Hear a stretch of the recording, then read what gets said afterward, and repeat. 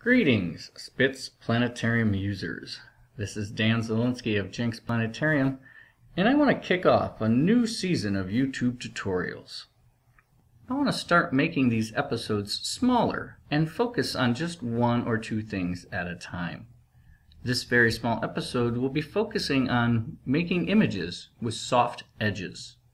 Let's begin. I have an image on the desktop I'd like to soften.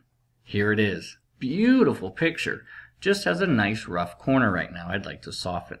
So I'm going to open up PowerPoint. PowerPoint has a feature that is very good at softening edges. So I'm just going to simply drag the picture into PowerPoint, center it up, and then go up to the Picture Tools Format tab. Find Picture Effects and Soft Edges. Under Soft Edges, you'll see many levels of softening you can use. My favorite is 10-point.